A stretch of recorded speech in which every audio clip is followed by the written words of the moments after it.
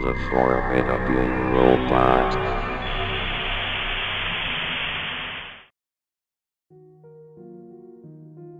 I get that many people were heartbroken the day when the birthplace of the Teenage Mutant Ninja Turtles, Mirage Studios, closed down after many years of dormancy. Following the sale of the Turtles to one of the biggest animation brands in the world, Nickelodeon, Mirage decided to just reduce operations to sell whatever merchandise they had left in the studio, apparently having been collecting it beforehand for display. But do any of you know the reason why Mirage sold the Turtles to begin with? Think about it. You have a worldwide sensation, complete with films, shows and games. You have to juggle all that, plus the fame from it, and then you had to give it away, so not only would you could go back to making comics, like you had been doing beforehand, but also to prevent it from deteriorating. But there would be a few repercussions, at least. If the Turtles had a place where they had more recognition than any other brand, Northampton MA would have to be it. They were everywhere in town. Murals and graffiti would feature them, and everybody knew about them. They were even mentioned on TMNT TV shows. It had become like an idol to the town. The creators, Kevin Eastman and Peter Laird, are treated like celebrities. Of course, there had to be flaws in such a beloved franchise. The live-action trilogy was a bit campy, and there are some bad episodes of the many shows in the franchise, if you can name any. Now, if you look through Mirage's history, then connect them with certain points in the franchise, you will get some interesting stuff. The next mutation, and the inclusion of Venus, represents Mirage's expansion in the 90s and the subsequent increase in TMNT popularity. Then there's Turtles Forever, the first TMNT special to be released under Nick. Since Shredder is bent on destroying the Turtles across the multiverse, it would be logical that he represents the deterioration of the franchise, while Eastman and Laird's cameo in the special refers to the origins of the franchise, while also the duo's desire to return to comic publishing. TMNT 2007's main plotline of the Turtles' separation refers to the Mirage team having grown apart since the sale of the franchise, while their reunion refers to the team getting back together to create The Last Ronin.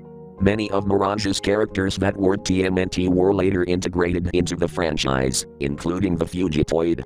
They pretty much got rid of nearly all of their library and gave them to Nick, while they sank into dormancy, and, eventually, dissolution. So, what happened? Why did Mirage kamikaze itself by giving away all of its characters in a single sale? Well, if you notice the tenants, Mirage had been in 3 or 4 of them across the 25 years it was operating, at least after the expansion. The only way you could tell if Mirage was in there is if they had their corporate logo somewhere on it. One of the more noticeable offices was a white, 3-story building in the middle of town that housed an AT&T store.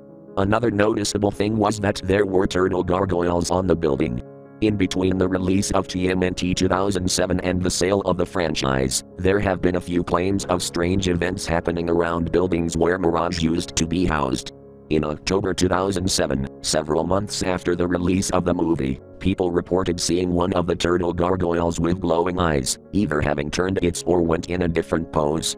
Some people even claim they saw it was missing from its pedestal. There have been numerous sightings of a figure, who first appeared at the Roundhouse Plaza, another Mirage tenant. It almost looked like the familiar visage of Michelangelo, judging by his orange mask and nunchucks, but according to the reports, he looked very different from what you would expect. The witnesses could not see much due to it being nighttime, and that Mikey was seen in the distance, but from what they could tell, his arms were longer and thinner, his fingers were long sharp claws, and his mouth was open while he was taking a deep breath, revealing sharp teeth that looked like tiger fangs. No casualties or injuries were reported from that night, since the people claimed he just walked around the plaza before leaving. Across the span of the 2 years leading up to the 25th anniversary, and eventually, Nick's purchase of the franchise, multiple other events began sprouting up, all of which were reported near the Mirage offices. They often involved Mikey in some way. There was even an instance where Mikey was spotted near a local Pizza Hut, one of the Turtles' favorite restaurants in the franchise. Then in 2008, Eastman said in an interview that he saw Mikey in a nightmare he had one night that year, and that's when he got a closer look at the figure. The mask was no longer cloth, but rather a piece of flesh, stitched to the space around his eyes, then painted orange. The eyes themselves were completely white, much like in the comics. The mask strings behind him were still flapping like a breeze was blowing them, but they were now strips of skin, also painted orange. There was no visible blood from what Eastman could tell, but the sight of the mask alone was enough to make him gag. Mikey's tiger fangs were drooling, but he had no urge to eat the man, his creator, let alone slash him with his claws. Spikes were on his neck and torso, some even having been merged with his shell. Eastman stated that Mikey told him that he and the other turtles have become too powerful for him to handle, and that he must give them off to someone else. He stated that Nickelodeon is the perfect candidate for the job, since Jetix was merged into Disney XD, Sanrio is taking over most of the Cartoon Network schedule, and 4Kids was already too notorious for its own dubs, that it can't afford to buy another franchise. When Eastman asked Mikey what would happen to him, he replied by saying that his career in the industry would be untouched.